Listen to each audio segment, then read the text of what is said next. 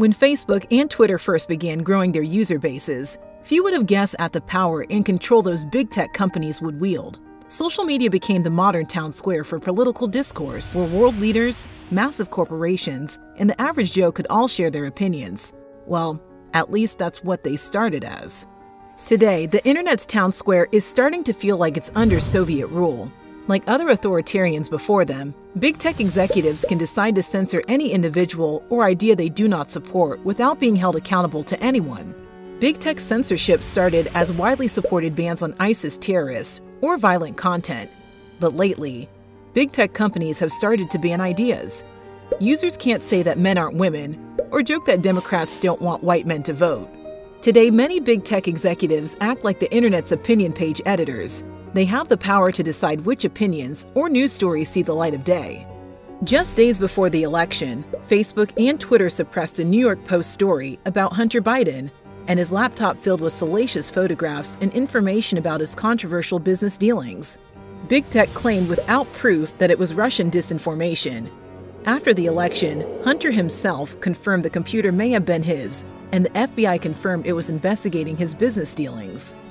In addition to censoring news, big tech can censor groups of people, including the President of the United States. Following the January 6th protests at the Capitol, Facebook, Twitter, and most other social media platforms banned President Trump while he was still in office. At the same time, they still allowed the Russian government, the Chinese Communist Party, and Iran's Ayatollah to post at will on Twitter. Lots of people may not like President Trump or conservatives, but remember, if big tech companies can censor a president you don't like, they can censor another you do like. And if they can silence a viewpoint you don't like, they can censor your views too. Do you trust big tech billionaires with that kind of power?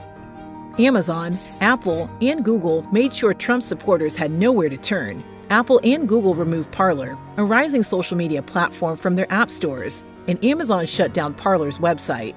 Parler was banned for failing to moderate content, despite arrested rioters stating that they use Facebook and Twitter more than Parler.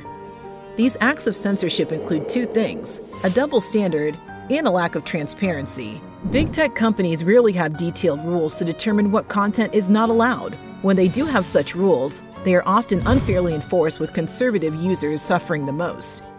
Right now, social media platforms have liability protection under Section 230 of the Communications Decency Act. Unlike newspapers, they cannot be sued for content posted to their platform.